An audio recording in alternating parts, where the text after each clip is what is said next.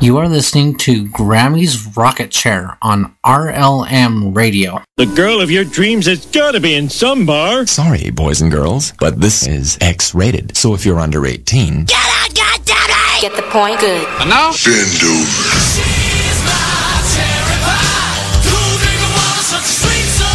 Y'all ready for this?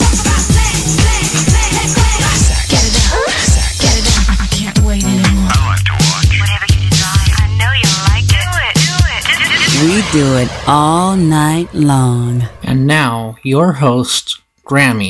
Hey there, hi there, ho there, everybody, and happy Whack-A-Doodle Wednesday. And it is very appropriate that it's a Whack-A-Doodle Wednesday today, because it is also my mama's birthday. Booyah, 87 years old, and she's still going strong, and God knows she's Whack-A-Doodle after raising all of us. Because we are a pack of wackadoodles. That's for darn sure. Y'all are listening to Grammy's Rocket Chair here on RealLibertyMedia.com, Channel 10. Also on the RLMRadio.xyz site, RLM TuneIn radio station, RLM Internet radio station, and lots of other RLM places, including YouTube later. Oh, wait, yeah, Spreaker's going on right now, too. YouTube later, as well as BitChute. And real quick, I got to get to the... Excuse me, hiccup. That was fun. Or not. Oh, well. Got to get over here to Twitter real quick. Because, man, I just got to tell you. I got my first critique. Or my first critique on Twitter, I'll say. I've gotten lots of critiques. And I've gotten lots of them that were not so pleasant. But this one was actually enjoyable. I didn't mind it too horrible much. But, let's see. Where's that at now? Oh, from someone over on Twitter. Congratulations, Grammy. You win the prize on the most annoying and pretentious alt radio host ever to hit the stream. When you come on, I tune out. Just wanted to tell a dork what she already knows. Well, thank you, hon. I appreciate that. And I let him know. Thank you, hon. That's the nicest thing anybody said to me all day. Which, I haven't really talked to anybody. But, that's mincing. Yeah. Being picky. Thank you, Barman, for tweeting me out, letting everybody know that I am so pretentious, and I'm how is that? Yeah, annoying and pretentious. I much prefer annoying and pretentious. Well, when you got to strive for something, do it right upright. That's what I always say. So, I'm going to be the most annoying and pretentious person I can be, or at least, well, maybe not. I don't know. So, let me see. Yes, what's that? Hi, Java Doctor. Java Doctor 2 is saying, hey, yay. Great, Grammy. Yeah, my mom is awesome. Okay, let me see. Thank you, guys. I will be sure to let them know that, or let Mom know that you told her happy birthday. I'm sure she got oodles and goblins of phone calls just from us kids, because there's 10 of us.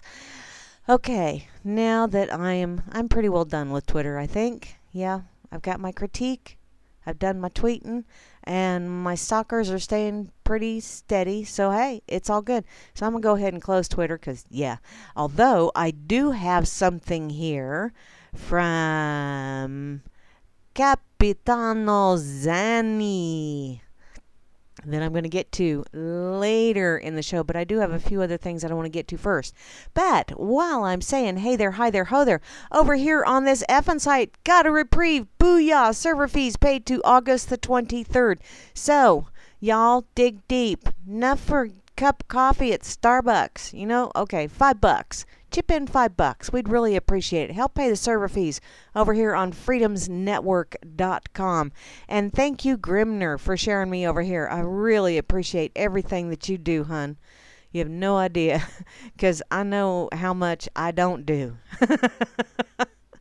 I also see Loki Luck 3 was over here, as well as Bob Renner and Cowboy Tech, and y'all have been posting things like crazy.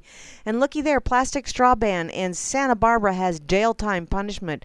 Booyah! All you plastic straw drinkers, holy crap, I got a plastic straw. Thank God I'm not in Santa Barbara. Although, what I'm using it for is I made a fresh batch of Bing cherry and ginger water today. And I put just a little bit of honey in it to give it a little more sweetener because those cherries were a little on the tart side. So, but it's very, very yummy and made with well water. Booyah! Okay, where else do I need to go besides crazy? Over here on Fakey Book. Aw, Keycats. Hi, Keycats. Don't really see anybody over here on Fake Book. So I did see something just a little bit ago over in the RLM chat about, Zuckerberg lost some chump change. Well, chump change for him, not necessarily for the rest of us. 16.8 billion in the blink of an eye as Fakey Book plunges. Aww. Well, you know, there are an awful lot of social sites out there now, although I do believe the more social sites you get out there, the more antisocial some people are. You know, there's some people out there that, wow, you know, all they do is just go out there to nitpick. It's like, really, hon? Do you not have anything else to do? Is this how you get your pleasure? Okay, well, I guess if that's what rolls you, because you know what? You're on the internet. I can turn you off. That's the way it works.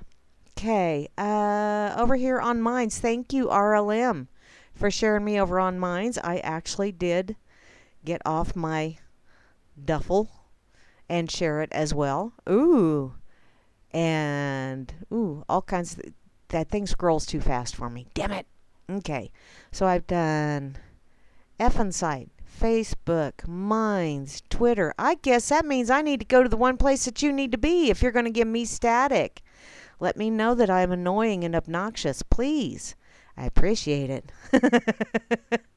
It's what I live for. I do not suffer from insanity. I enjoy every moment of it. It's those around me that have a tendency to run away. Run away!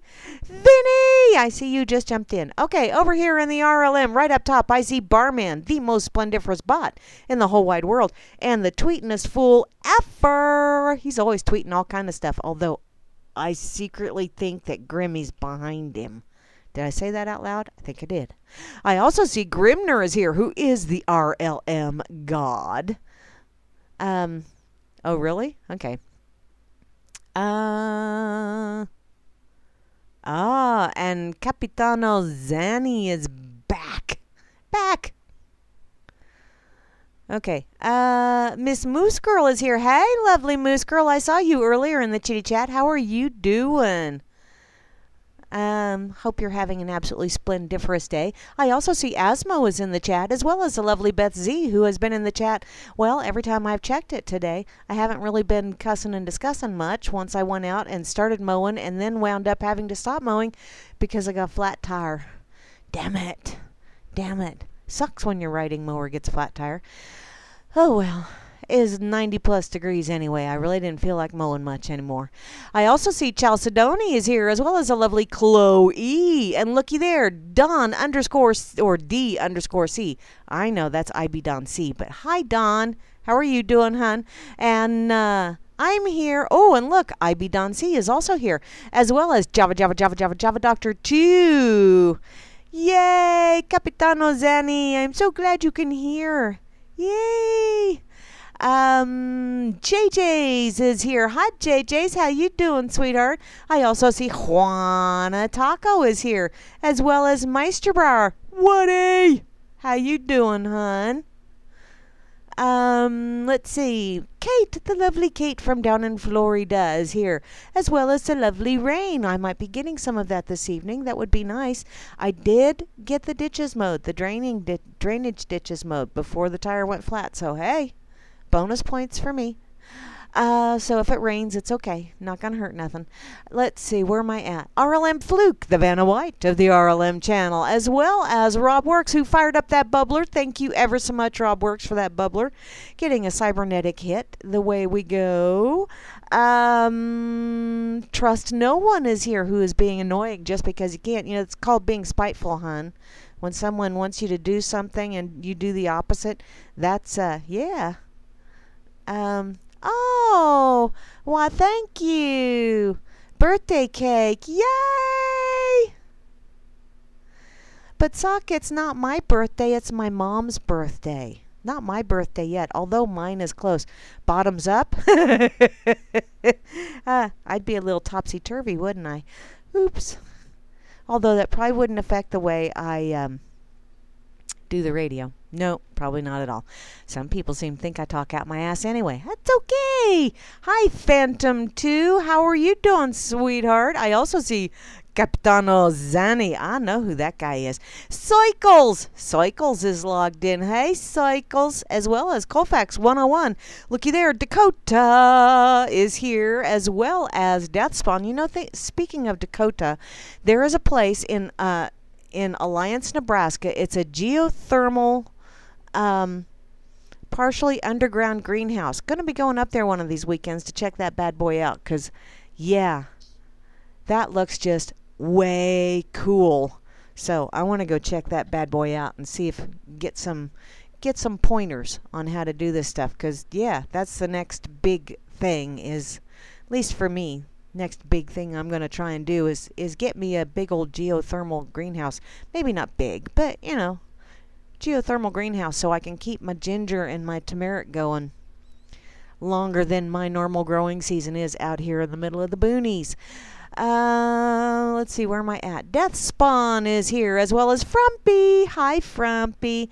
Kozu is also logged in, as well as Moi. I only got 2 Poxes in the chat. Poxified and Poxiphone.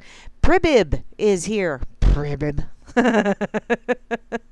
That's kind of fun to say. Pribib. Yeah, I like that one.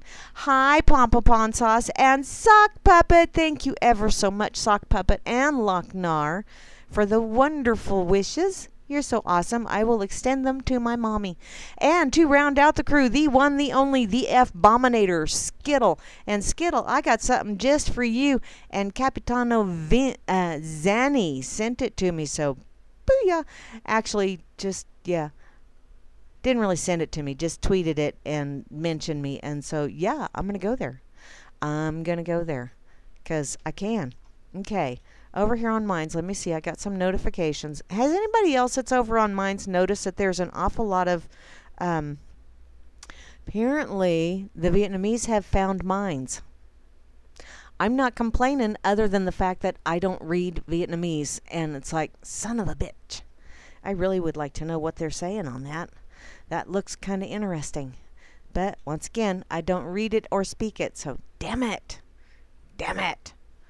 Okay, so where do I want to go first? It is a Whack-A-Doodle Wednesday, so let me see here. Let's go with some stuff that's just totally whacked. No, I don't want you to send me notifications. What is it with websites these days? We would like to be able to send you notifications. Allow or deny. No. No. Thanks, but no thanks. And no, I don't want to sign up for your newsletter either. Sorry. I have you in my bookmarks bar. I really don't want to have to go there as well. So, this is from wakeupworld.com. 4 suppressed superfoods with amazing medicinal potential. Yeah, why is all this stuff suppressed? Excuse me, I'm thinking follow the money. Find out who benefits from this information being suppressed. That's what I think. So, despite their potent healing powers, few speak of the medicinal value of these substances. Today, information on curatives and healthy foods are constantly suppressed, and substances are even prohibited, like cannabis, which remains turmeric's fiercest competition for its balancing and curative effects. I really don't like to say curative anymore because then the big old FDA jumps in and goes, dun, dun, dun, dun, we're going to save you from yourselves and in the process save Big Pharma so that we can keep getting our money under the table. But these things don't cure. They are just proper tools to give to your body so it can heal itself. How's that sound? So, in fact, the system suppression of information concerning the curative effects of foods and herbs like cannabis, turmeric, garlic, ginger, and habanero. Ooh, habanero, them some spicy meatballs. Well, okay, little peppers, but still. Wow, that's kind of warm stuff. And for a few simple but powerful that's just a few simple but powerful examples. See, I'm reading and I need to stop with my interjecting stuff. So, as well as systems of herbalism, traditional medicine, and anything natural and not pharmacological, yeah, those things are being suppressed. It's been so successful during the rise of allopathy and big pharma that rejecting natural remedies as alternative has become an automatic response among most in our society. So much so that to suggest their powerful medicinal potential in public is to be labeled a crazy fringe dweller or some such parallel. One thing I read several months back, John D. Rockefeller, you know, Daddy Rockefeller that started a lot of the bullshit rolling here in USA, or at least in my mind is credited with that. And yeah, in my mind, yeah. In any case, he started out as a snake oil salesman. I mean, you know, well, he didn't really start out but he did. He tried his hand at snake oil salesman, and what he was selling was poison. And so, you know, I wonder if maybe since he couldn't really make a shitload of money off of that stuff, that's when he decided to do the other route, because you look him up, and he did an awful lot of diabolical, nasty things back in the day. And his children followed in his footsteps. But, yeah, it's no wonder he went and started pushing for big pharma stuff, because, yeah, he was continuing the poison part. And the snake oil salesman, he just had a white lab coat to do it. So, to carry on with this, the following superfoods are adaptogenic balancers and curatives I have come across on my journey as a crazy writer, a health nut, a truth seeker, and the son of a farmer and a nurse. See? Number 1, chaga, which is pictured above, and it is like a shroom growing out of a tree. It's a fungi.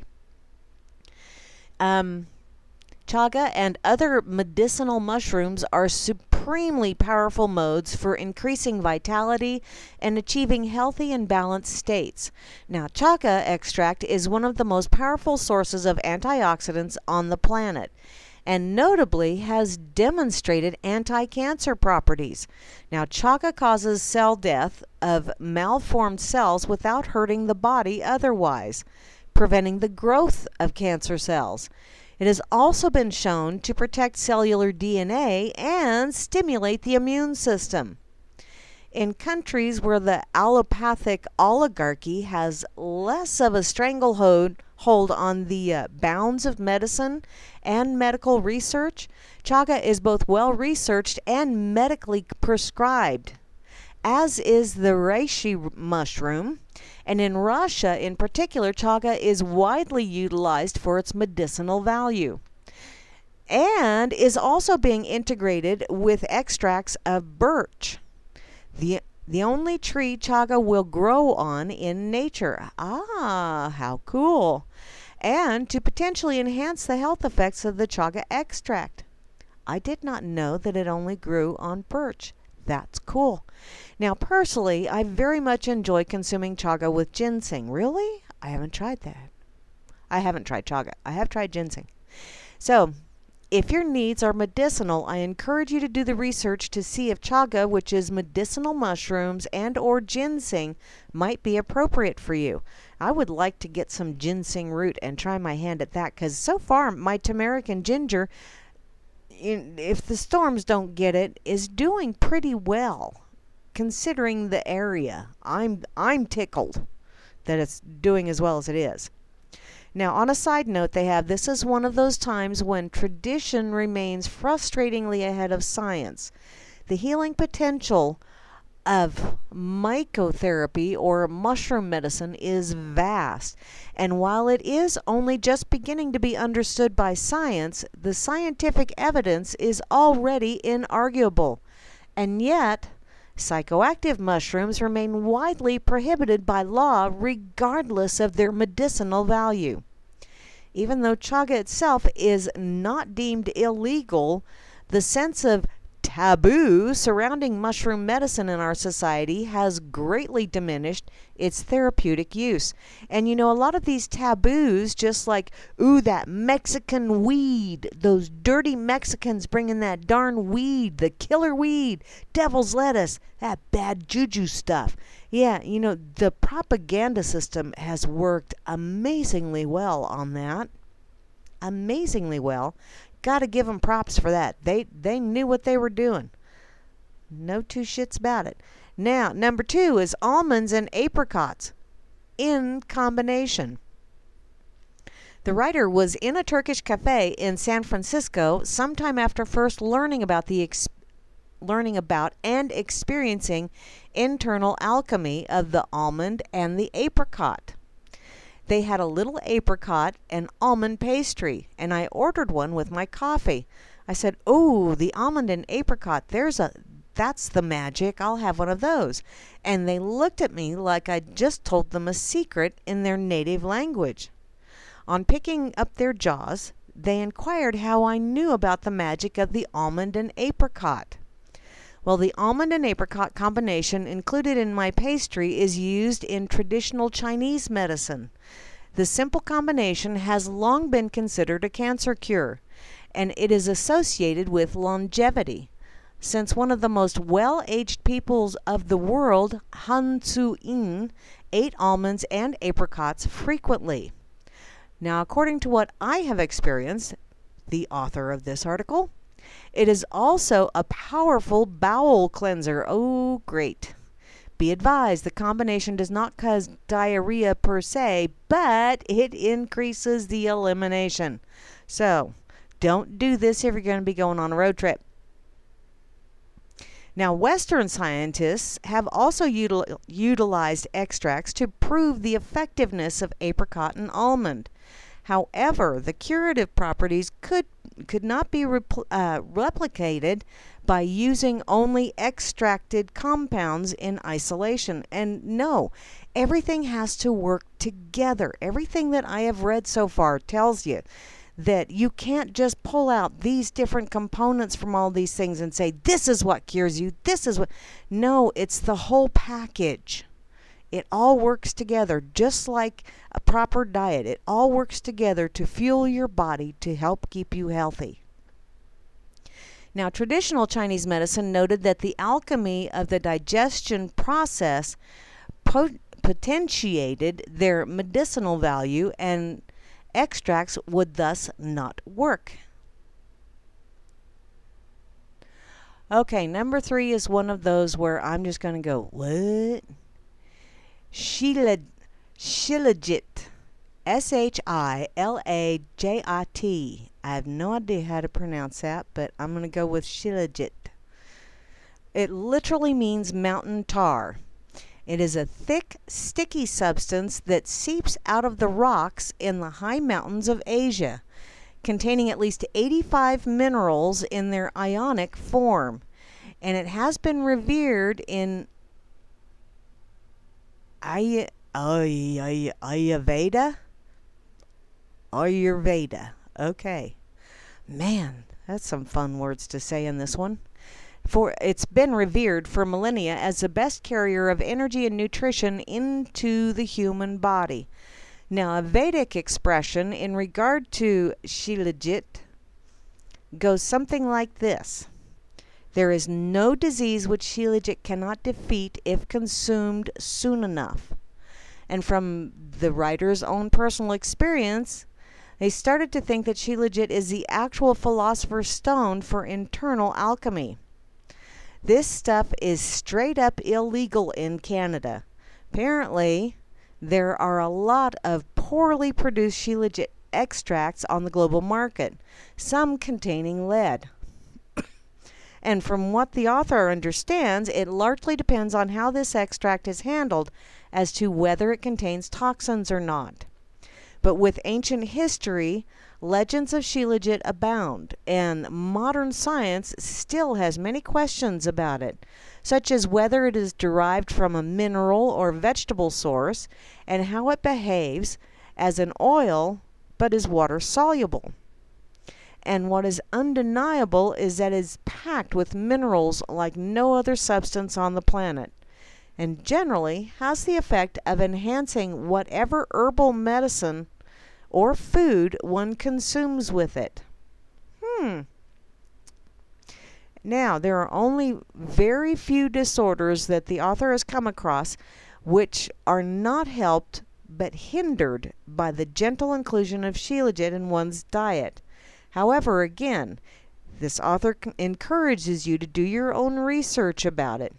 It's also known as mumyo in Russia, and check and see if it's right for you. And finally, number 4, nothing but the elements. The most powerful thing that we can do for ourselves very often is nothing. Being quiet in the 4 elements without trying to do anything is essentially one of the most powerful healing and strengthening practices you can undertake.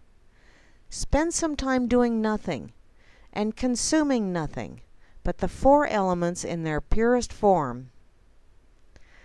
For fire, go out and play in the sun. Sunlight triggers healing potential in our bodies in hundreds of different ways. And if you're sensitive to sunlight, minimalize exposure and wear a hat. There's always the potential of using too much of any medicine, including heliotherapy. So please, peeps, don't go into any of this stuff with the mindset, if a little bit will do me good, then a lot will do me a lot better. No, that's not the case. You need to get that balance. The next element, water. Drink pure water. Fast for a time and consume water only. Numerous immunological functions begin when we go without food for certain time periods, like a 16-hour day or 1 day or 2-day water fasts, all can be extremely beneficial. And I've done that a time or two, and yeah, although I'm ravenous by the time I do eat, but I don't eat that much because it doesn't take much to fill me up then. So, number 3, air. Breathe and play in the fresh air, which is hard to do sometimes these days. Do nothing but breathe in nature, be it the mountaintop, beachhead, public park, or wherever is accommodating. With me, it's outside my north door, on my glider rocker, either first thing in the morning to listen to the bird song, or at night to look at the stars. And lastly, earth. Take off your rubber shoes and connect with the earth. The healing feel-good energy of the planet is as easy to connect with as removing your shoes. We are chemical, electrical beings, and walking barefoot, or at least with shoes that do not disconnect us from literally being grounded into the electromagnetism of the earth, creates measurable chemical and electrical benefits. I personally love going barefoot. The only time I wear my flip-flops anymore is when I'm going into areas where here there be stickers, because I know I haven't gotten them all pulled yet. But around the yard, you betcha, I'm wearing my flip-flops. So, very interesting. And this was written by Ethan Indigo Smith. Thank you, Ethan.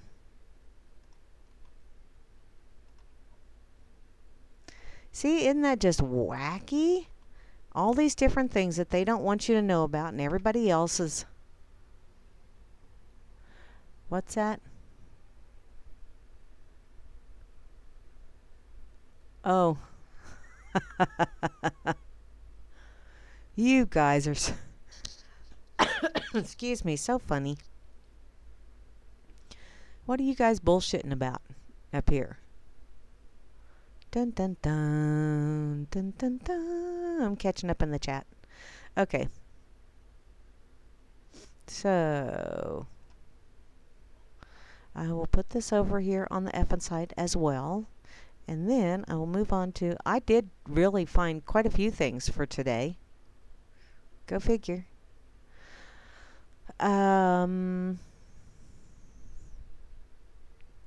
Okay. Let me find. Oh man, I love these little emojis. They make life so easy.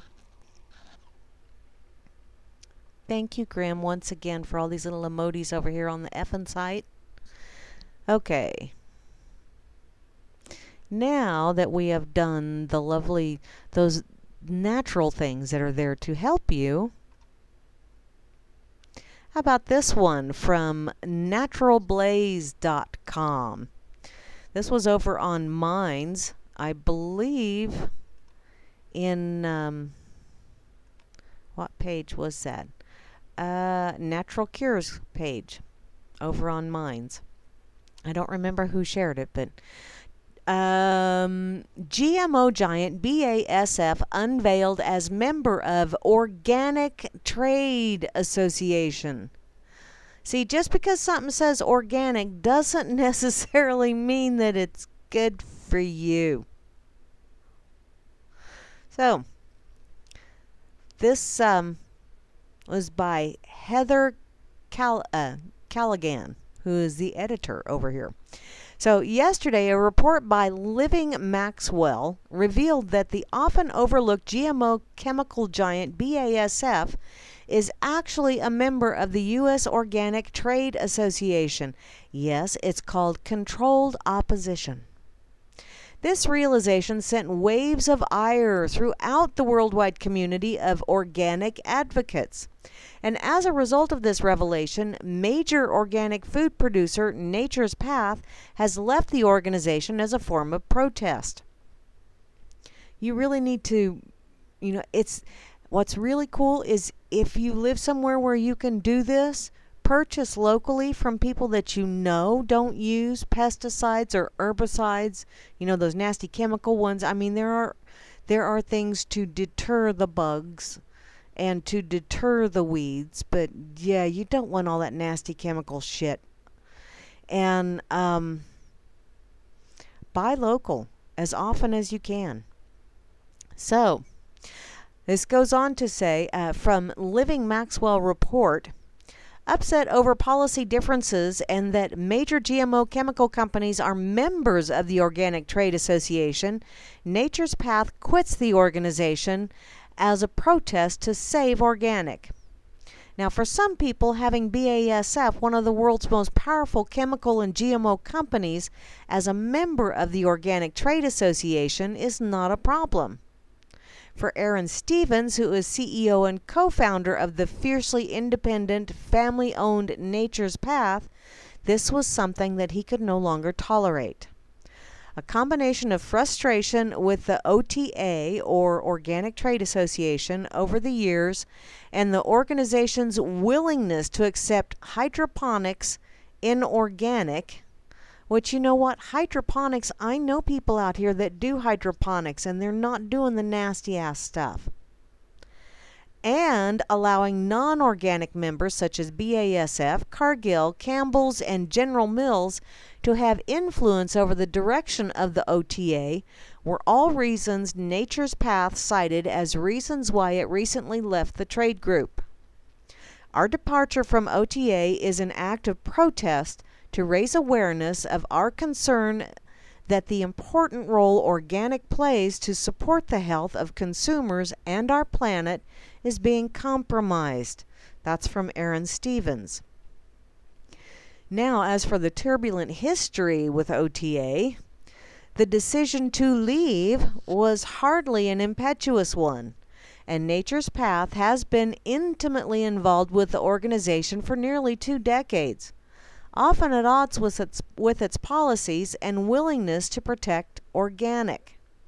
Now, according to Nature's Path, Aaron Stevens had been on the OTA's board of directors from 1996 to 2002, but quit primarily because the organization was not taking the threat of GMOs seriously enough. He expressed his concerns to the OTA board more than once, warning that GMOs will become the greatest threat to the organic movement in the years ahead. And it's sad that we have to have an organic movement. Because, man, you get an organic movement and you can bet your sweet ass it's gonna get infiltrated. Case in point. So when I resigned from the board, I was becoming somewhat battle fatigued, and I felt that I and other rank-and-file OTA board members were being ignored by the executive committee. Well, yeah, because they were following the stench of money, whereas you guys were following the stench of natural fertilizer. At the 2001 OTA meeting at Natural Products Expo West in Anaheim, one of the executive committee members, who was also the CEO of Cascadian Farms, stated that the OTA wouldn't take a stand for or against GMOs. I whispered to my friend and industry activist Ken McCormick, "I bet you anything Cascadian is selling out." And sure enough, later that very morning, it was announced that Cascadian Farms had been acquired by General Mills. Yay. GM. Government. Mills. Now, despite Stevens' departure from the board of directors, Nature's Path continued as a member of OTA until now. BASF, which is a German conglomerate with operations around the world, is a major player in GMO seeds and super toxic chemicals as well. One of its primary chemicals is a next-generation herbicide called dicamba, and it's sprayed on genetically engineered crops that are resistant to dicamba. But the volatile nature of this chemical has made it very prone to drift, which has resulted in millions of acres of damaged crops. So, despite the fact that dicamba has been linked to increased rates of cancer in farmers and birth defects, it's expected that tens of millions of acres will be sprayed with dicamba over the next few years. And this will have catastrophic consequences for pollinators, insects that are vital to our food supply. Now, BASF wants to use its genetically modified product in organic. So even though dicamba is not allowed to be sprayed on organic crops, BASF's Biopolymers division, which is a member of the Organic Trade Association, is attempting to get special approval for its biodegradable mulch from the National Organic Standards Board. You want biodegradable mulch? Go to a farmer. If they've got straw or hay bales, save your yard clippings. Go around to people that mow their yards. Save their yard clippings and get you some compost bins going. Don't support, the best way to get rid of a system that is not supportive of you is to not support it.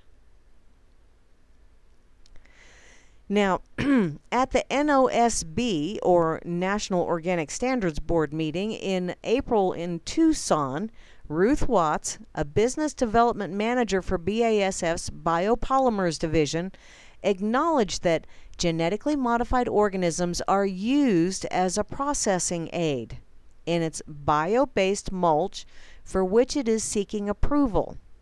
She claimed that the GMOs do not survive the production process and are not in the final product, so they are not a farm input.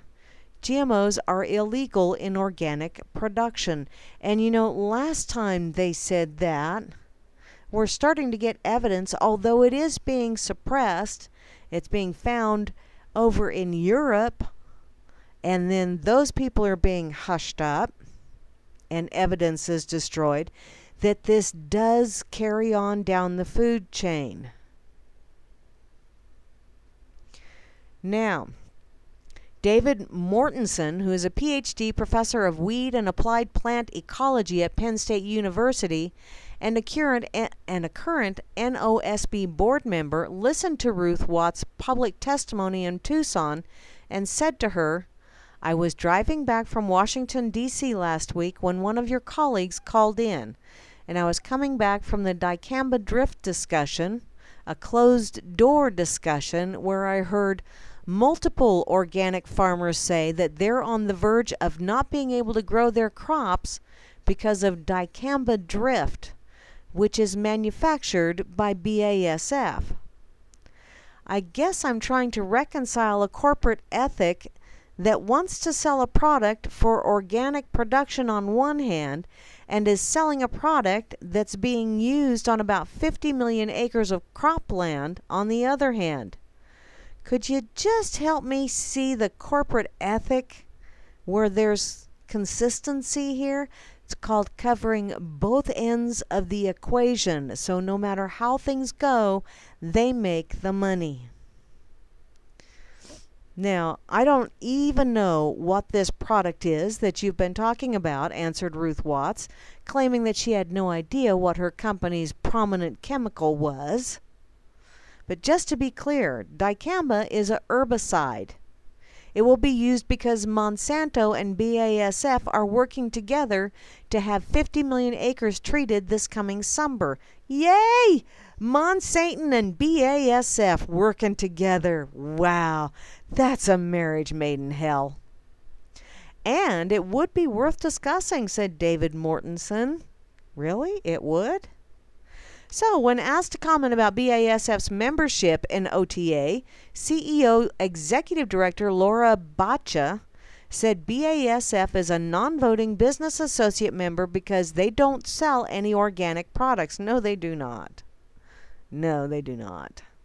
And they are looking to enter the organic market with a bio-based product that would meet NOSB standards. It is a product that would replace a lot of plastic being used in organic. Well, you know what? I don't use plastic either, so cardboard, you could use cardboard, but you got to be careful with that as well. I tell you, they are trying to cover every single angle out there. That way, whichever way the political wind blows, they have their asses covered and they will still make money. And usually it will be at someone else's expense. Who are they? The owners of the companies. And, you know, I don't know what. Dun dun dun. What are you guys talking about? Okay. Put this over on effing site.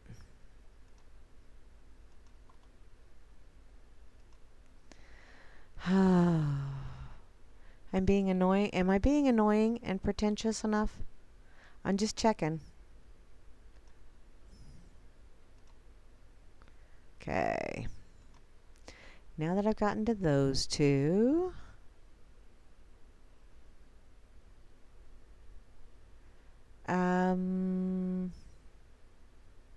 Here we go. I was talking about Rockefeller. And here we go. So, I knew I had something in my pocket. So this is from worldtruth.tv. How Rockefeller found Big Pharma and destroyed natural cures, which he hasn't destroyed them, but oh my God, they are on the mat. It has been said that the Rockefeller family has affected modern society to a degree, but what most do not realize is just how much they have made an impact. The family name has now been linked to the suppression of natural medicine to found big pharmaceutical companies and make big money. And man, the picture of this guy is like, oh my Lord, that's just nasty. Now, the West has the best and most profitable healthcare in the world, so they say. The West is the home to some of the best healthcare in the world. Anyone in an emergency which needs prompt medical treatment is better off than those living elsewhere. In the West, people receive health care that is much better than what is offered in an establishing nation. However, it is often overlooked that health care is now a multi-trillion-dollar industry in the West. So it's the best money can pay for, or that your money will allow you to have access to. Because, well, you know, there are others that have more money than you. Now, the mainstream medicine of today is based on treating people who are ill with drugs, radiation, and operations that are very pricey. What many people do not realize is that the Rockefeller family was the first to recognize the opportunity to take full advantage of what has become an ecosystem with huge profits. So anyone questioning Big Pharma is branded as a quack and a conspiracy theorist. And today we live in a world of social media censorship, and anyone who even dares to question the intentions of any of the big pharmaceutical companies is branded insane and given the label of crazed conspiracy theorist. Any information brought forward about recovery, residential or commercial properties of holistic practices and plants that cannot be patented are branded phony news, as they are considered to threats to the drugs of the big pharmaceutical companies. Wow, you guys, that didn't flow real good. So, John D. Rockefeller realized the opportunity first. He was an oil mogul who was the first person in the USA to become a billionaire. And by the start of the 20th century, he had 90% control over oil refineries in the U.S. with his company Standard Oil. In 1900, researchers came across petrochemicals, and they found out that it was possible to make many chemicals out of oil. The first was plastic, which was Bakelite, and was made in 1907 from oil. Now, the turning point came when researchers found out that vitamins could be produced from oil and presumed pharmaceutical drugs. This was a financially rewarding opportunity for Rockefeller, as he concluded that he could monopolize not only the oil business, but also chemical and medical industries. Petrochemicals were a new discovery that could be patented and which would bring about maximum revenues. The only thing stopping Rockefeller was the fact that herbal and natural remedies were popular in the USA at that time. About half of the medical professionals in the U.S. were practicing holistic medicine. This was based on understandings from the Europeans and Native Americans. And this meant that Rockefeller had to get rid of what was significant competition. He made use of a strategy that was time-proven problem-reaction solution. And the concept works when developing an issue that would bring terror to people and then offer them a solution that was pre-planned. So we got the help of Andrew Carnegie. Yeah, another philanthropist. Philandering philanthropist. They were screwing everybody they could, not necessarily physically, not necessarily in a sexual way. Now, he had made lots of money monopolizing the steel industry. And the Carnegie Foundation sent Abraham Flexner on a trip around the nation, and he was given the task of reporting the status of medical facilities along with the medical colleges in the United States. This led to the Flexner Report, and this eventually led to modern medication of today. Now, that report stated that a revamp was needed along with the centralization of medical institutions. Following the report, half of the medical colleges were closed down. Natural medications and homeopathy were rubbished, and some of the medical professionals who practiced holistic medicine were sent to prison. Rockefeller gave over $100 million to medical facilities and colleges to help with the transition and to try to change the minds of doctors and researchers. And the General Education Board was also founded. And you've got to remember, it only takes a generation to affect change, either for good or for ill. Now, not long after the medical colleges became homogenized and structured, and students realized that medicine utilized drugs that were patented, scientists were also given huge grants to study recovery, residential, or commercial properties of different plants, and how they were able to cure diseases. In other words, pulling out different components of the whole, selling it as a drug, and it doesn't really fix the problem. It just treats the symptom and probably gives you more symptoms to boot. So, what they were really doing was finding the chemicals in the plants, excuse me, and then recreating the compound so that it could be patented. And I know I used to think, wow, that's just amazing. And then I started doing some research and went, wow, that's just wrong. So, 100 years later, and medical colleges produce doctors who do not know anything about holistic practices or the many benefits that herbs have to offer. The government in the United States invests 15% of the gross domestic item in mainstream health care. And this is a system focusing on symptoms, and it produces a flurry of repeat paying customers that is never ending. Because you know what? If you die off, odds are someone else is going to make another to replace you. So despite much advancement in medicine, there is still no cure for cancer or diabetes or autism or asthma or even the common cold. No, there are not cures for any of that stuff. But there are tools and fuel in the natural world that you can give to your body that will help it treat itself. Now, John D. Rockefeller was even behind the establishment of the American Cancer Society in 1913. So, you see here where it's all, and connect the dots for yourself. I mean, I've been snooping around and poking at this bear for several years now, and yeah, he's a vile-looking creature.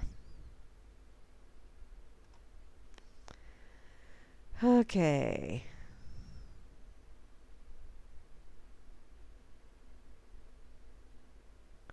Wow, that Vince Foster, he was an overachiever, wasn't he? Who shared that? Good one, Grim.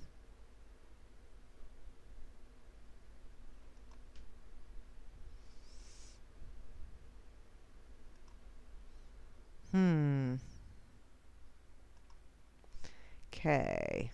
Now that I need to put that over here. You know those people that are, I was watching Forensic Files, is it today or yesterday? And you know that they actually have suicidologists? You know, people that come in and investigate when a suicide really doesn't look like a suicide. Man, there must only be like one or two of those people in the whole world. Because there's an awful lot of these quote-unquote suicides out here that, wow, they really need a suicidologist to come and tell them, yo, dude, no, he didn't, no, didn't happen the way you're trying to tell us.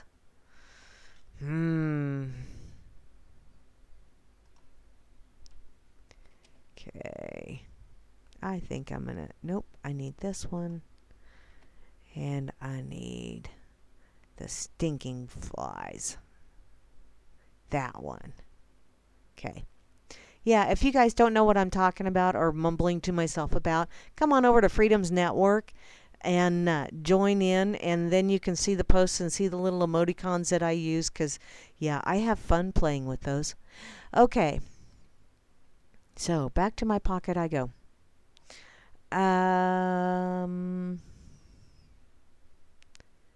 Okay, which one do I want to go to? Not that one, not that one.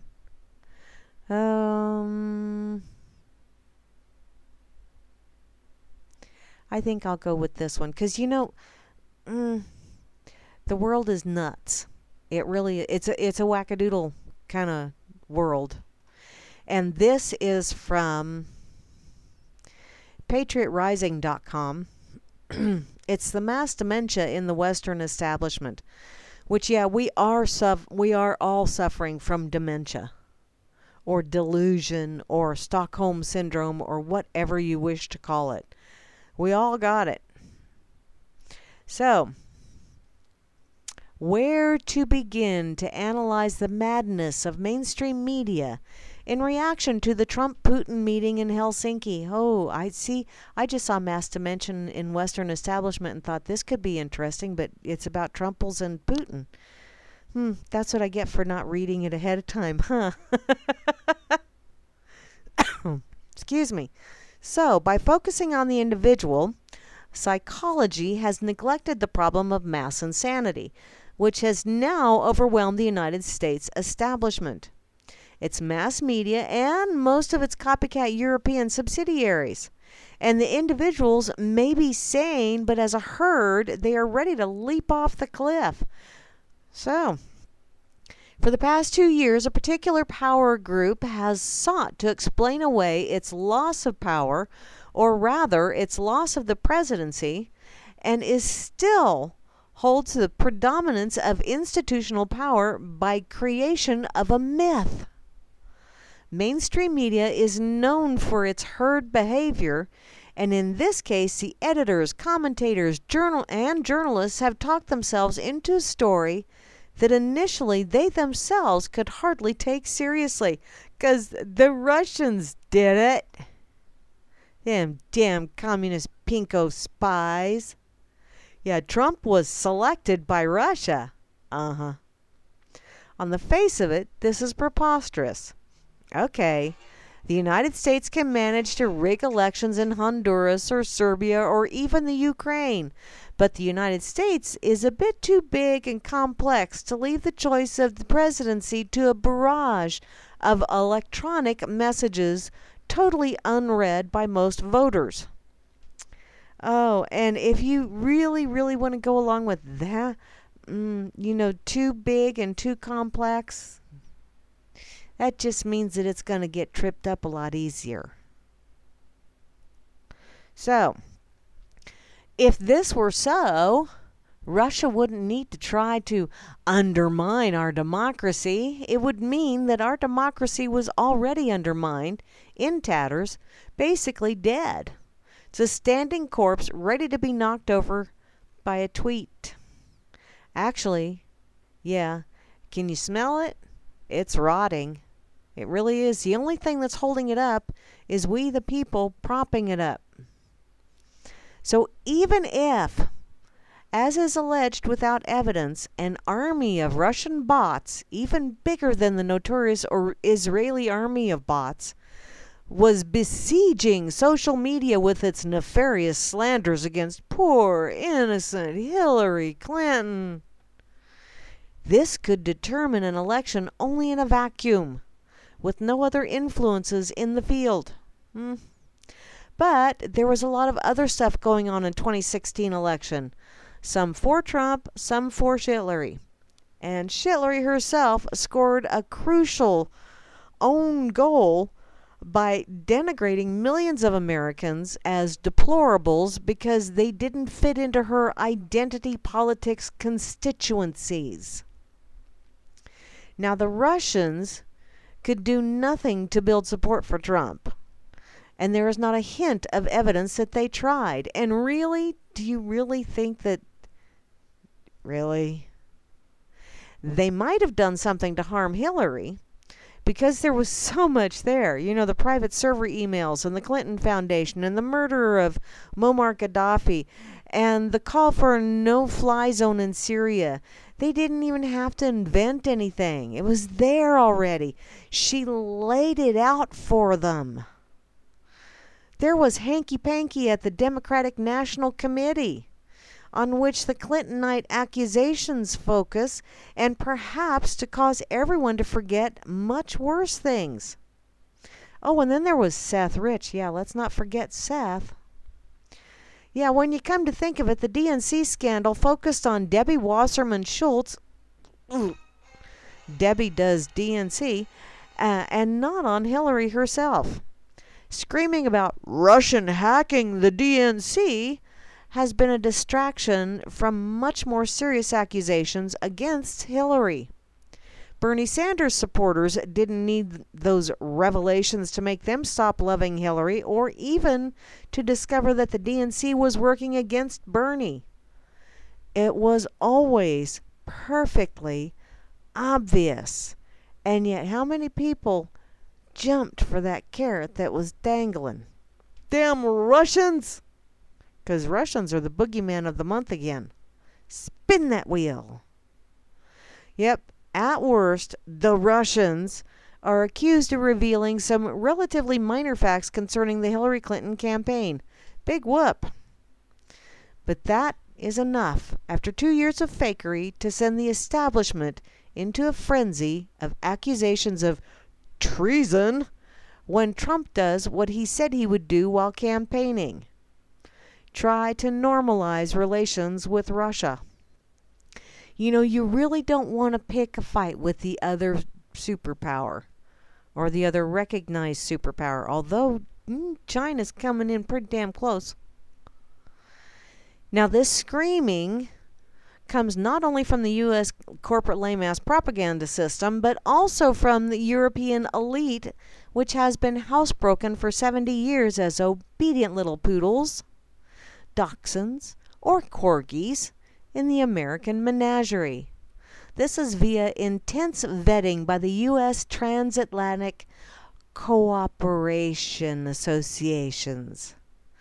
And they have based their careers on the illusion of sharing the world empire by following U.S. whims in the Middle East and transforming their mission of their armed forces from defense into foreign intervention units of NATO under U.S. command.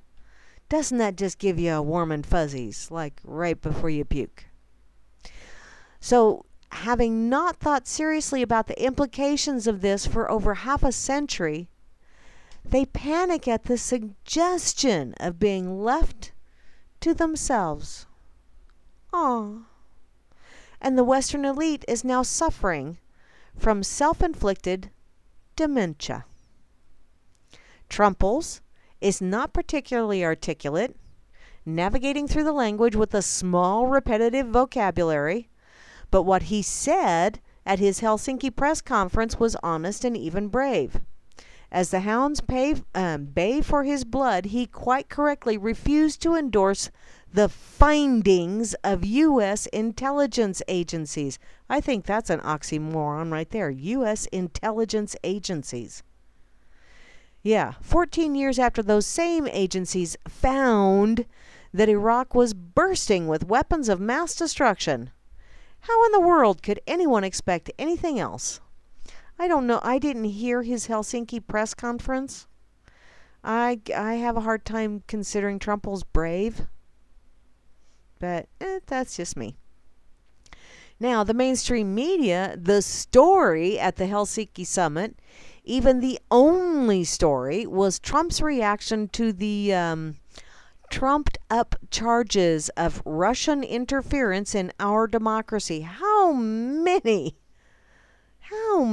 quote-unquote democracies have we interfered with throughout the years? Project much? So, when you were you or were you not elected thanks to Russian hackers? No. No. All they wanted was a yes or no answer, which could not possibly be yes, so they could write their reports in advance. Now, anyone who has frequented mainstream journalists, especially those who cover the big stories on international affairs, is aware of their obligatory conformism, with few exceptions. Now, to get the job, one must have important sources, meaning government spokesmen who are willing to tell you what the story is, often without being identified because they are not authorized to speak on the record. And once they know what the story is, competition sets in. Excuse me. Competition as to how to tell it. Basically, where you want to put your inflection because you're given a script and you must read the script. I'm not real good at that in case you haven't noticed. Now, that leads to an escalation of rhetoric, variations on the theme, such as, the president has betrayed our country to the Russian enemy. Treason! Really? No. No. Now, this demented chorus on Russian hacking prevented corporate lame-ass propaganda system from even doing their job. Not even mentioning, much less analyzing any of the real issues at the summit. To find analysis, one must go online, away from the official spewage agencies to independent reporting. For example, the Moon of Alabama site offers an intelligent interpretation of the Trump strategy. Okay, I haven't read that one, but what the heck. And it sounds infinitely more plausible than the story. So in short, Trump is trying to woo Russia away from China in a reverse version of Kissinger's strategy 40 years ago to woo China away from Russia, thus avoiding the Continental Alliance against the United States. Now, this may not work because US has proven so untrustworthy that the cautious Russians are highly unlikely to abandon their alliance with China. Yeah, I can't see them doing it. I'm thinking they're saying sure with their hand behind their back and their fingers crossed. But it makes perfect sense as an explanation of Trump's policy. So unlike the caterwauling that we've been hearing from senators and talking heads on CNN. Those people seem to have no idea what diplomacy is about. They cannot conceive of agreements that would be beneficial to both sides. No, it's got to be a zero-sum game, winner takes all. And if they win, we lose, and vice versa. You know, there are win-win situations. Most of the time, you just have to shut the hell up. Sometimes shutting up and walking away is a win. So, they also have no idea of the harm to both sides if they do not agree. And they have no project, no strategy, just hate Trump. Well, I don't care for him either, but He seems totally isolated, and every morning I look at the news to see if he's been assassinated yet. Yeah, you know, I actually did that with Obama. Because, yeah, I thought, oh my God, Joe Biden is the best insurance policy ever because nobody wants Uncle Joe in that seat. Which is why he didn't choose Hillary for his running mate, because he knew he wouldn't last the first year. So, this goes on quite a bit, but, you know, I'm bored with it because I really could give a shit less about all of that because it's all stuff and nonsense. It's gotten over 15 minutes. That's a plenty. I'm done. So,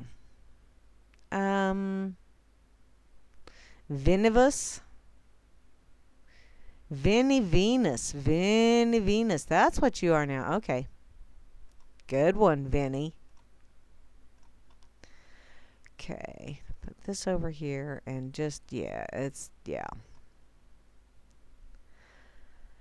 That's not as fun as I thought it was. I really should start kind of doing a little bit of a pre-read. You know, like at least the first chapter.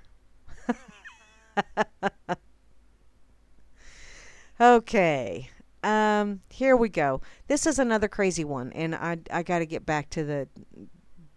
This is where I'm more interested. It's from January of this year. And I need to check and see if there's any updates on it. I haven't, and I apologize. Of course, I don't pre-read either, so I just saw the headline. This is according to the Kansas City Star. A Missouri couple bought 115 pounds of ginseng, and they face 5 years in prison for that. For ginseng. Wait, there's more. An Ozarks couple could go to prison for 5 years for purchasing about 115 pounds of ginseng. Kermit J. Schofield, 76, and his wife Sandy Schofield, 73, pleaded guilty last week to illegally trafficking the plant, which is protected from extinction by an international treaty and state regulations that the Schofields violated. And the U.S. Attorney for the Western District of Missouri stated this in its release. Now, if ginseng is a plant that is protected from extinction by an international treaty, why are people even able to purchase the plant or even ginseng extracts? If it's protected from extinction, that's the first question that popped into my head. Apparently, the couple run a business, Schofield Roots and Herbs, from their home in Theodosia, Missouri, near the Arkansas border. Now, aside from wild American ginseng, they also sold bloodroot, echinacea, Virginia snakeroot, and other roots and herbs. So, from 2013 to 2015, the Schofields made multiple purchases of ginseng in Arkansas and transported it to Missouri without obtaining a certification required to do so. You do not have the proper documentation. In other words, you did not grease the proper palms in order to take a route from one state to the next, even though you just live across the state line. They also purchased the plant outside of the 6-month window from mid-September to mid-March, during which Missourians can legally buy it in dried form outside the state. So apparently the Show Me State says that, well, you know, you can have ginseng, but you can only buy it during this time frame, because if you buy it outside of this time frame, well, you don't have the proper documentations. That's insane. That's insane. Now, the Schofields spent about $26,000 on ginseng purchases in Arkansas in 2013 and 2014. They then sold the illicit ginseng for about $42,500 in Missouri. How do they know it's illicit ginseng? If they went during that window, then it's not illicit. So, apparently in 2015, they purchased approximately $22,000 of ginseng, which was ultimately seized by investigators, and you know what they're going to do with it, don't you? And when reached by phone, Sandy Schofield declined to comment, citing the pending court case, and the couple's attorney could not immediately be reached. Now, the plant is protected under the Convention on International Trade in Endangered Species. And some people using ginseng to treat medical conditions and believe it increases energy and mental faculties, but evidence supporting such benefits is inconclusive. Why? Because you can't patent ginseng, but you can make it protected under the Convention on International Trade in Endangered Species. Apparently, the Schofields knowingly violated state regulations and falsified records, according to the U.S. Attorney's Office. Kermit Schofeld, who agreed to pay $65,615 to the Arkansas State Plant Board and a $5,000 federal fine. And the couple will be sentenced at a later date. So, as you see, he agreed to pay 70 grand. Is this not an extortion racket? I think it is. It's knuckin' futz. That's all there is to it. The Show Me State has shown me how knuckin' futz they truly are. That is absolutely insane.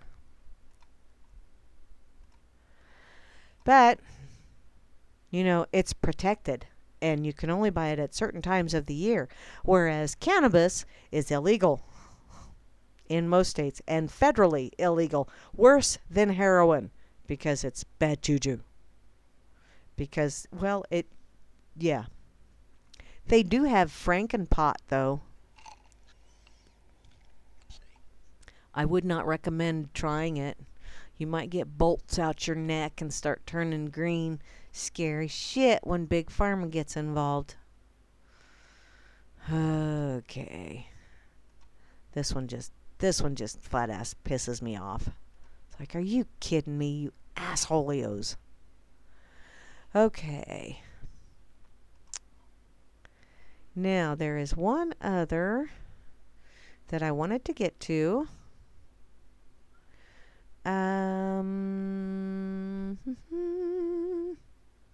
Actually, there's several of them that I wanted to get to, but how about this one? Because, you know, it's from selfhelphealing.co.uk. And it's the pineal gland, the third eye, and the crystal in your head. Now, a lot of times people don't realize that the consumption of fluoride in the water, that causes hardening of the pineal gland. They know this. That's just one of the things that causes that. So, did you know that you have a crystal inside of your head? Well, I bet you didn't. You've probably heard about the pineal gland, however, or what it is also commonly known as the third eye, and it's true. It actually contains crystals, which explains a lot. Now, the picture is on the top of this is the Egyptian eye of Horus, or the eye of Ra, as it's also called, and it represents the third eye, or the pineal gland. And this symbol was commonly drawn on the foreheads of Egyptian sailors before they went to sea to protect them and keep them safe. Interestingly, the design of the Eye of Ra is an identical representation of the pineal gland, if you look at it from the little diagram that they have right below there. Because it has the thalamus, the corpus callosum, the medulla, and the hypothalamus, all of them different parts of. In any case, the Egyptians were far more advanced spiritually and esoterically than much of today's society, and they held this symbol in high regard and valued its importance. Now, with modern science, we can now shed even further light on the pineal gland as we take a more scientific look at the third eye. The pineal gland is made from crystal, and the word crystal comes from the Greek word kristallos, which means frozen light. There are many spiritual and healing practices that use crystals for meditation and healing work, and it's an interesting development to learn that we too have crystals inside our brain within the pineal gland.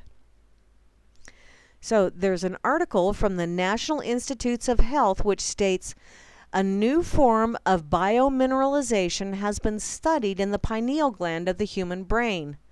It consists of small crystals that are less than 20 micron in length and that are completely distinct from the often observed mulberry type some kind of concretions.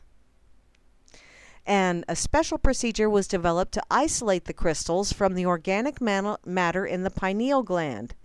The cubic, hexagonal, and cylindrical morphologies have been identified as using a scanning electron microscope, and the crystal edges were sharp, whereas their surfaces were very rough. Now, energy dispersive spectroscopy showed that the crystals contained only the elements calcium, carbon, and oxygen. The selected area electron diffraction and near-infrared Raman spectroscopy established that the crystals were calcite. With the exception of the otoconia structure of the inner ear, this is the only known non-pathological occurrence of calcite in the human body.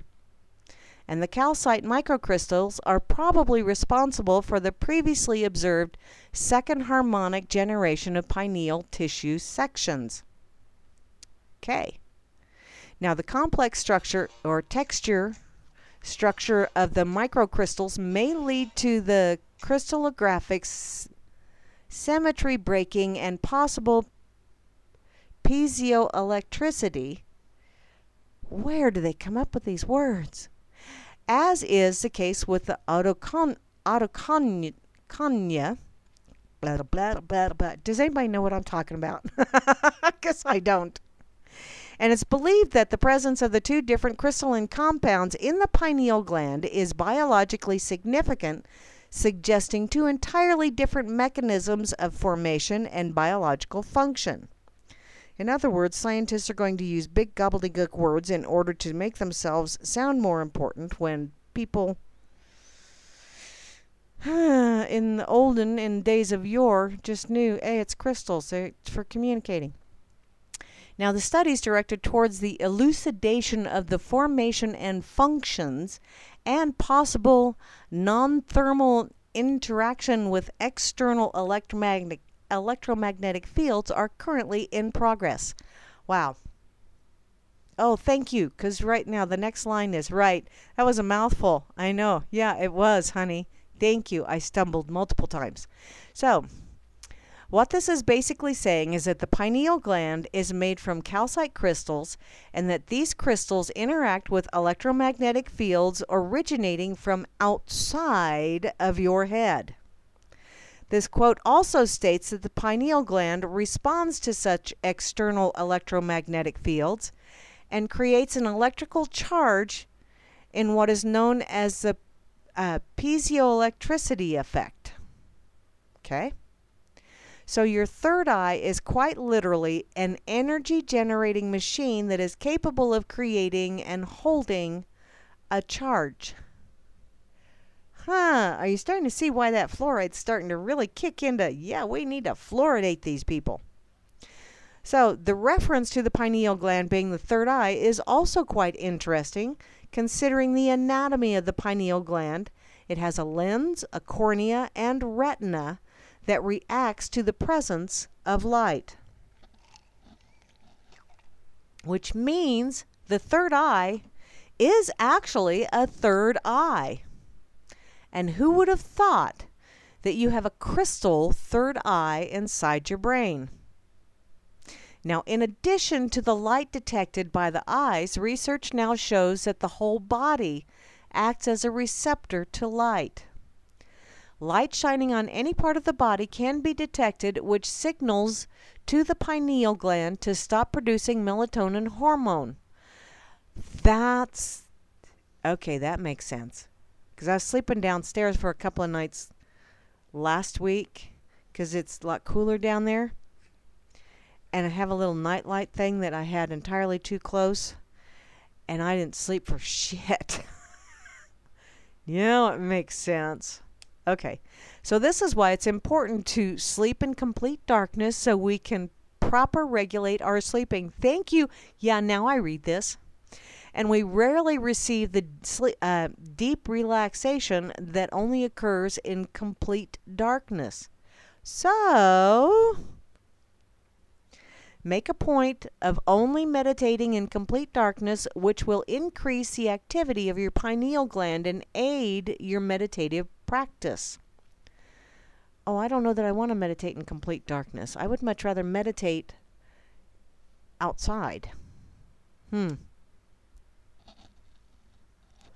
Okay, it goes on to say that darkness triggers an increase of production of melatonin and eventually DMT, which is your body's natural psychoactive compound that causes spiritual experiences, visions, and out-of-body experiences.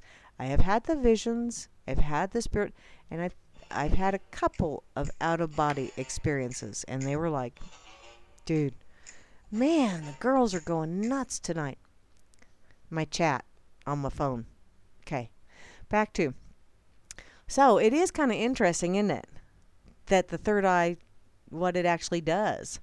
So the pineal gland is a small bean-sized gland in the shape of a pine cone and is responsible for regulating the endocrine system, producing melatonin, and regulating your sleep, mood, and stress.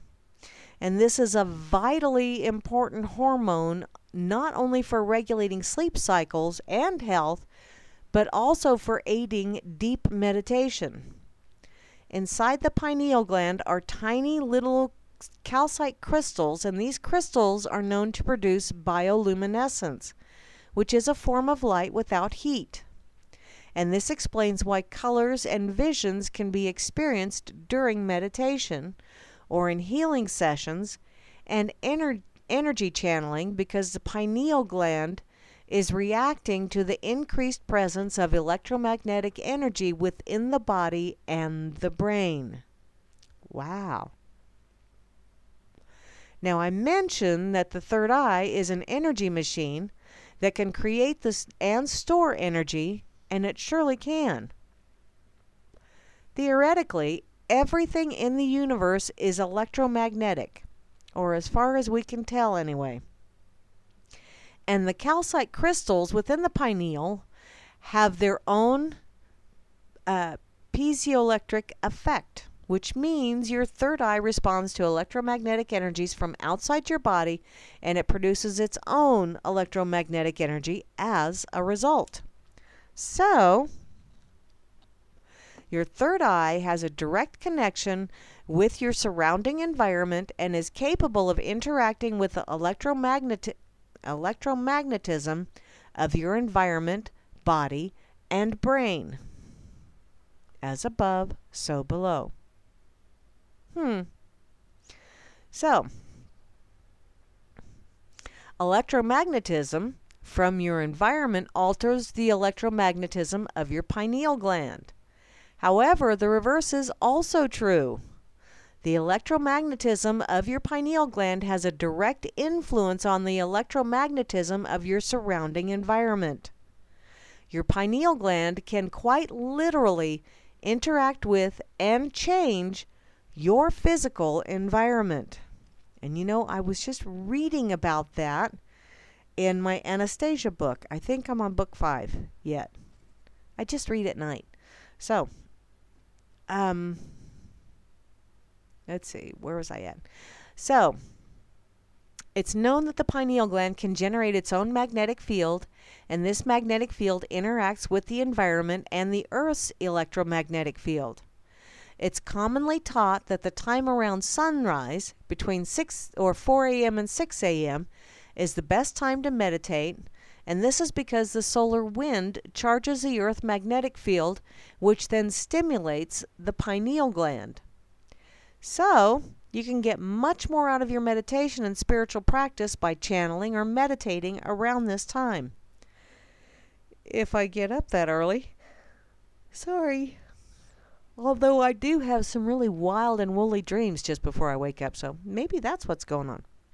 Now, Dr. Marcel Vogel, who was a research scientist who exclusively studied quartz and other crystals, came to research the relationship between crystals and water. And he discovered that he could structure water by spinning it around a tuned crystal. altering many of the characteristics of the water and converting it into an information storage system. This is why crystals are used in so many electronic systems today.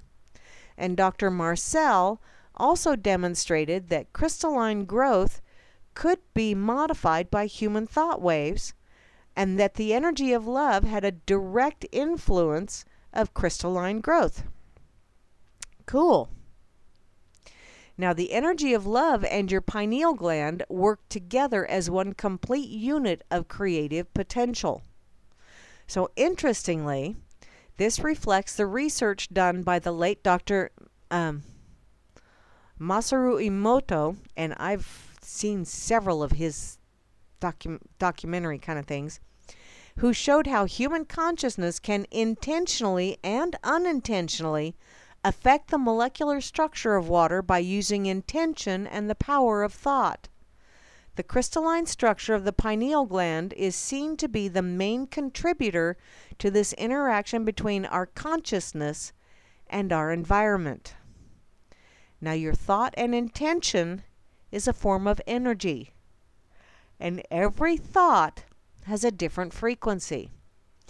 This means different thoughts interact with your environment in different ways. And as psychologists are all too aware, and because thought and intention is a form of energy, it can be picked up, stored, and transmitted by crystals, such as the crystals within the pineal gland.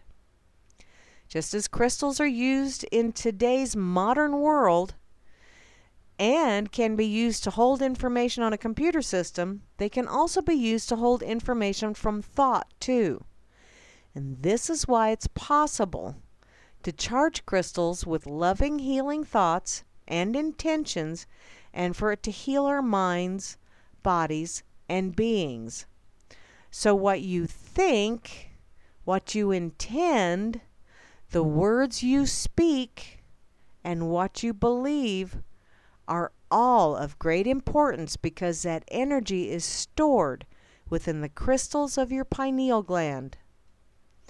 Unconditional love is a powerful energy, and with that energy you can raise the energy of your pineal gland, your body, your mind, and being so your brain waves and consciousness expand into a greater sphere of awareness.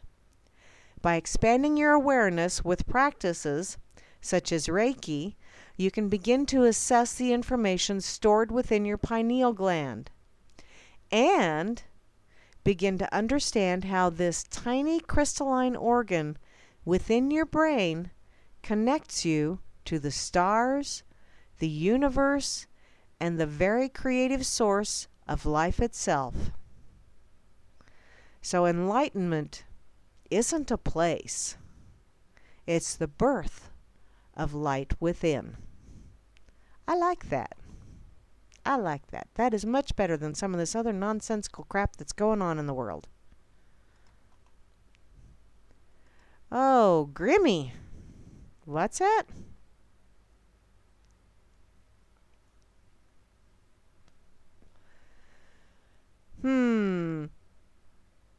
Oh, Moosey, I know crystals have healing properties. I know they do. And you know, if you've got crystals and you've got the full moon coming up, you need to put them in like a glass bowl or a crystal or something like that and put them in the windowsill so that they'll get moonlight, and that will clean them for you. Yep. Agreed, Moosey. Doggies do love unconditionally. I have a slinky dog and a big-eyed pretty girl that, yeah. Even if I don't feed them for a couple hours late, they still come up with the slinky dog thing and the waggy tail and the bouncy around and, Mommy, Mommy, Mommy, you're here. You will feed us, right? Yes, I will feed you. Okay. Now, it's getting close time. I need to go check out the pig, see what happened on this date in history, besides the fact that my mommy was born this date in history.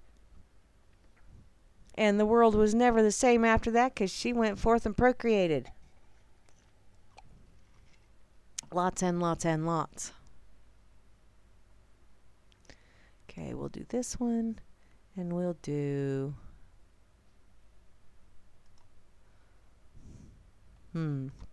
Okay. Where's the pig? P-I double gut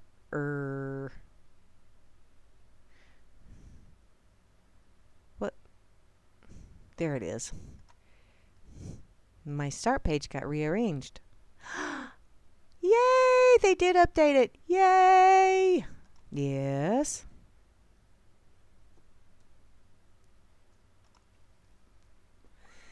Okay, over here on the pig.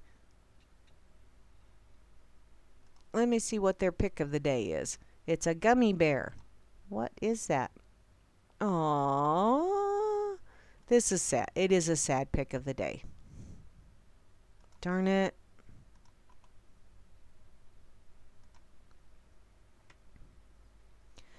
Okay. So, word of the day is gratitude. The feeling we here at the Free State of Pig frequently experience every time we pause and remind ourselves that an awesome, kick-ass country we live in, complete with fruited plains, the one and only land of the free and home of the brave, the United States of America. Okay, boys, if you think so, you go right ahead.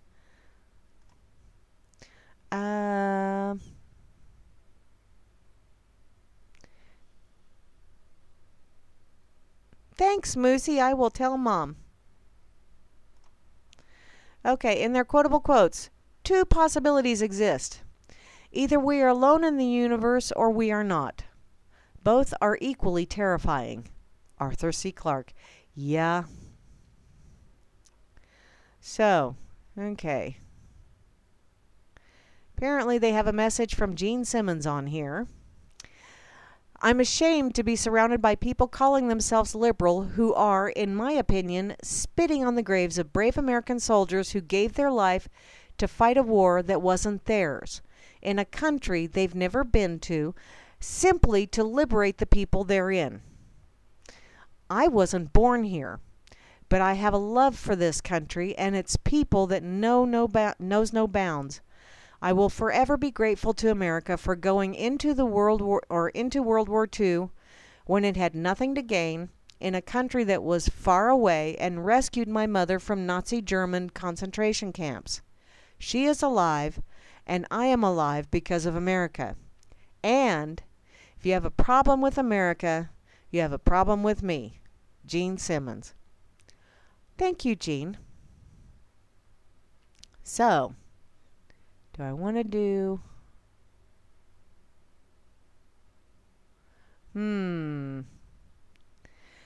I don't think I do. So, this date in history, the 25th of July, 1861, way before my mom was born, the Crittenden Resolution, calling for the American Civil War to be fought to preserve the Union and not for slavery, is passed by Congress. Psst!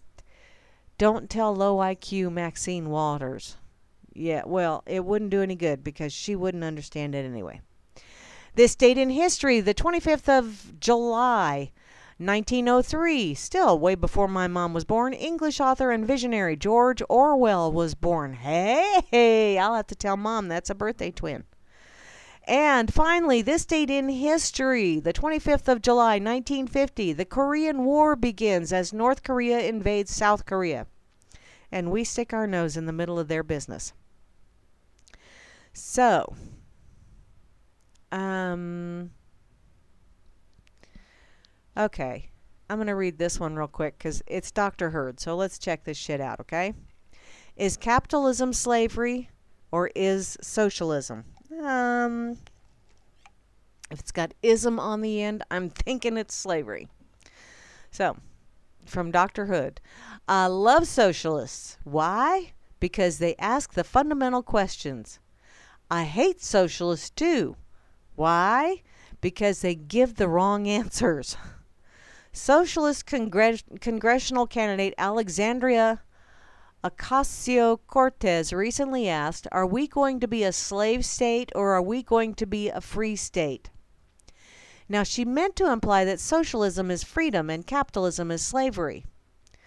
Most people operate in the center.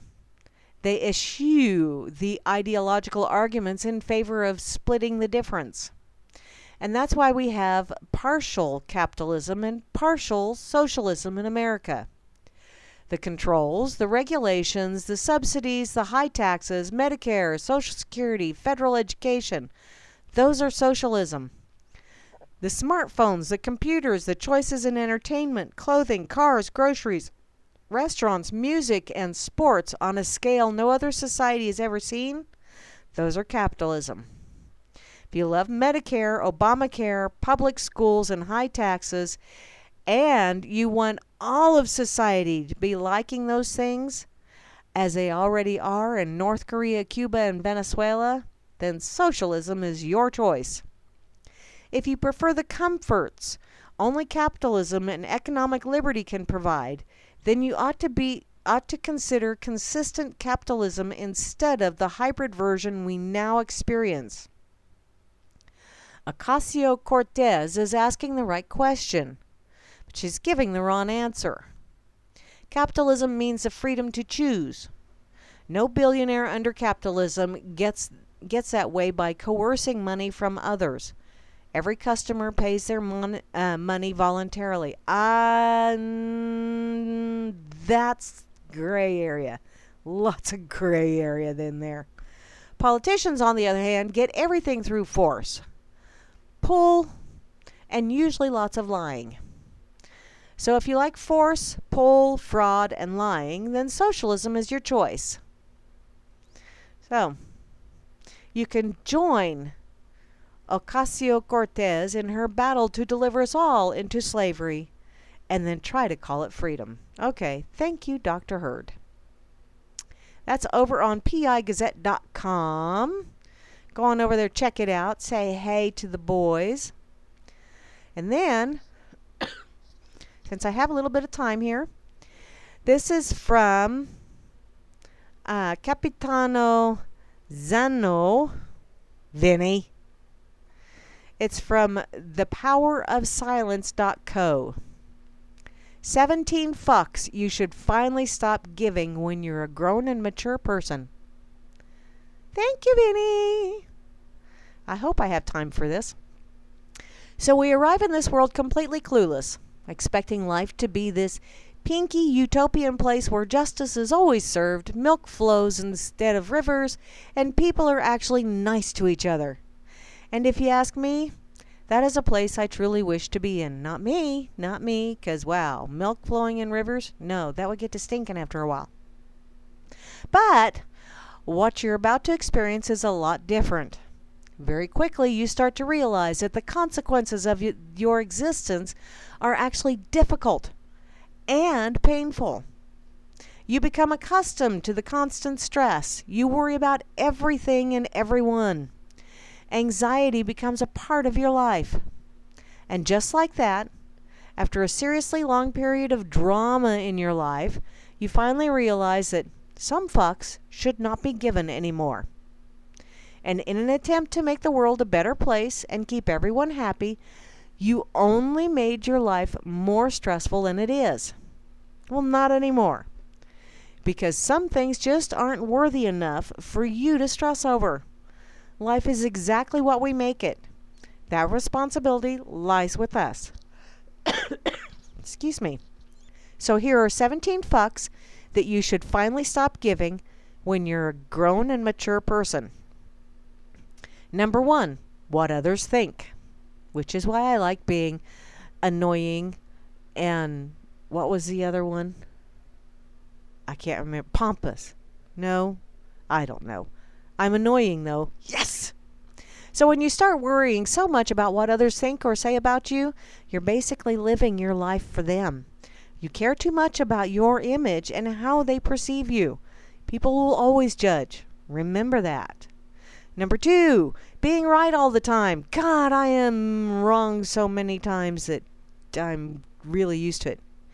You need to understand that you won't always be right about everything. Each person has his or her own set of beliefs and preferences.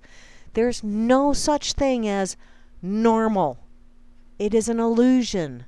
What is normal for the spider is chaos for the fly. So just keep moving forward and don't give a shit about what anybody thinks. Do what you have to do for you. That's from Johnny Depp. The other one was from Charles Adams. Number 3, having the perfect body. The perfect, mesmerizing hot body is a lie. It's a marketing trick by the corporate tycoons, just so we would buy their slimline products or expensive gadgets. Accept your flaws. Learn to love your body. You are beautiful. Number 4, giving a damn whether you wear a 4-inch heels or sneakers. I do not do the 4-inch heels. I like my ankles the way they are. It is your goddamn style, and you'll do as you please, whether you decide to wear your mom's jeans or a mini skirt with high heels. It's still Friday night, so rock it. Number 5, the past. What happened in the past might not be long forgotten, but it is gone. You can't change it. And you'll definitely waste your precious time stressing over it. So forgive yourself. Leave the past behind you and concentrate on the present moment. There's a reason why your rearview mirror is smaller than your windshield. Number 6, giving a fuck about gossip. Learn to love your life and work hard for the things that you desire. Trashing someone behind their back is just childish, so don't waste your life on hate. And really, they're probably living a much more exciting life than I am, and I'm happy for them. Whatever. Number 7, worrying about people's approval. It's okay to listen and listen to an advice, but you should never make the mistake to ask someone for their approval. If you wait for someone's validation, it's likely you'll suffer from rejection. It's your life, damn it. Take some responsibility for it. Excuse me. Number 8, the toxic people around you. So whatever you do, make sure to maintain safe and solid boundaries around you. And don't you ever give a single damn about those energy-sucking vampires. Leave them and promise yourself to never, ever look back. Number 9, giving a fuck about failures. Failures are difficult, but they're all part of the learning process. Don't be afraid to fail, and most importantly, don't let them discourage you. Pick yourself up and keep moving forward. A failure is just another lesson in life. Number 10, mandatory night outs on Friday night. Really? And why would you even sweat it? You could do whatever you want on a Friday night. That doesn't necessarily include a night out of bar hopping. Want to stay home and binge watch a series on Netflix? Go for it. Friday night, I don't go out on Friday nights. Number 1, it's 9 miles to the closest. Nah. Country driving, by the way. Number 11, being worshipped on Facebook and Instagram. Yeah. If you like to share something, for the love of God, just do it. But stop giving a fuck whether you have 100 or 1,000 likes. Share it because you want to. Don't allow yourself to become a slave to social media.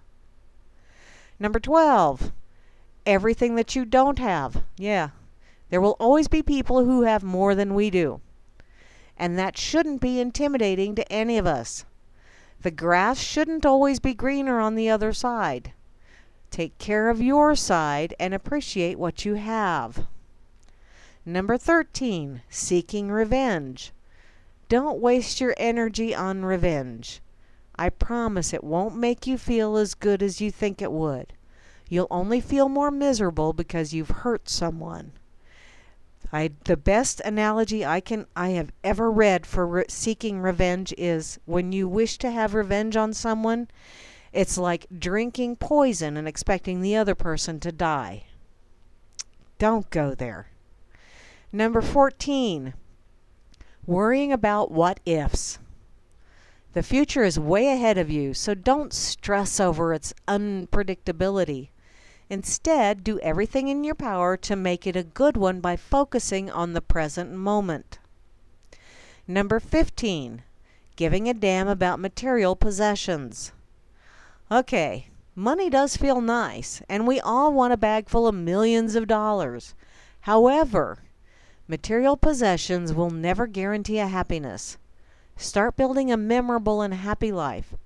Everything else will follow. Number 16, being good enough for people. So what does good mean anyway? Is there a rule about how a person should behave in order to be accepted by the masses? The fact is, whatever you do, you will never be able to satisfy everyone out there. So you'll only be wasting your precious time and energy on earth. Start living your life the way you want to. And finally, number 17, regretting things. Learn to accept the things you did. It was your decision, and you should show some responsibility for it. Stop having regrets. The past is gone, and it is up to you to learn your lesson and continue your journey. Thank you, Vinny. That was excellent, and there's some excellent links off to the side of this as well. Capitano Zani. Thank you, Capitano Zani. That was so awesome. Yes, Moosey, normal is a setting on a washing machine, and it is also a town in Illinois. But I have never been there. I've always been to that junction on the highway where it's go right to go normal or go left to Milwaukee, and every time I went left to Milwaukee. So, yeah. I have never been to Normal, Illinois.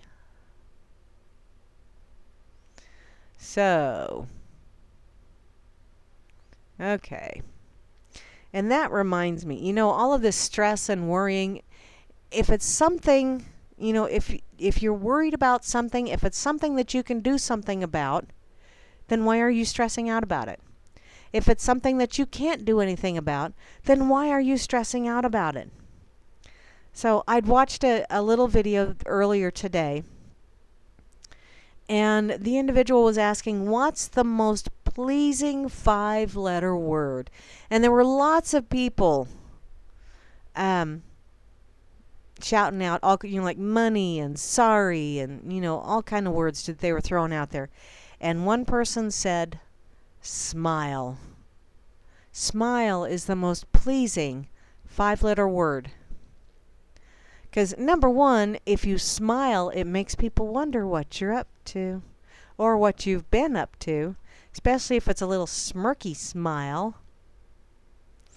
And, oh, sweet, your sister's having a baby on the, yay! Baby will be my birthday twin, trust no one. Sweet! Awesome. Okay. Excuse me. Now, the other thing that a smile does is it increases your face value. And I never really thought about it, but you know, it also adds an awful lot of storylines to your face.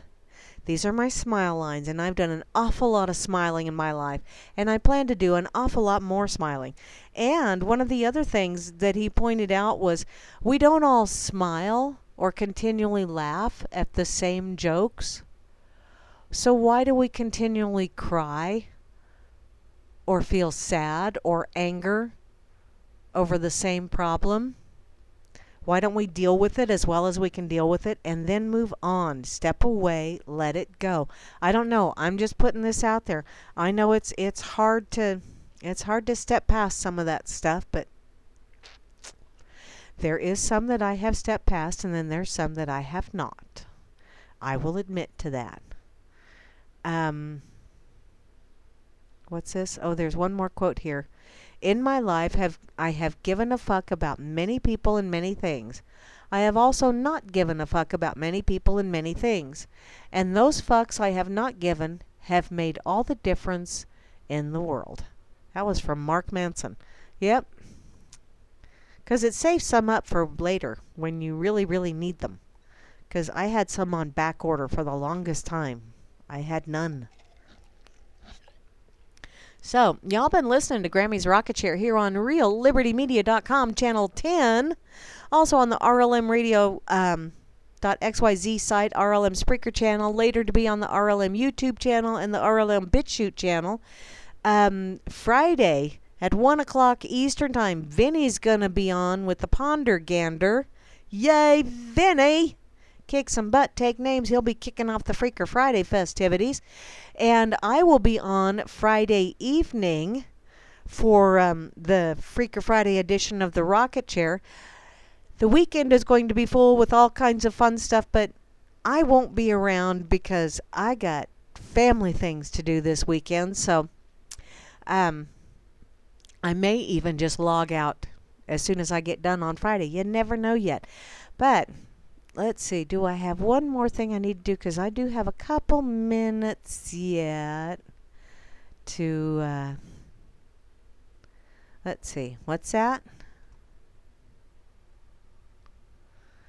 That's right. Smile for a while and let's be happy. And yes, cowboy, make a difference and then smile. And you know, sometimes smiling is all the difference you need to make. Because sometimes that's all a person needs is for you to make eye contact and smile. And let them know they're enough. You know, every day, do your best at being you with the goal of being a little bit better or not being worse than the day before. And recognize you are enough. You are you, and no one else can be youer than you. So, y'all have an absolutely amazing rest of your evening. I still have some sunlight out there, so I'm going to go play in my garden for a bit. And where's the cowbell? Where's the cowbell? We need cowbell. Y'all have an awesome rest of your evening. I will catch you later in the funny papers. Oh, no go for writing. Okay. Vinny will not be on Friday for the radio. So there will not be a Pondergander Friday at 1 o'clock Eastern Time. So thanks y'all for listening in. And please remember, I really do love you all. Don't necessarily like y'all, but I love you all. I know you're here for a reason. And you're doing that reason. And I wish you all enough. Good night.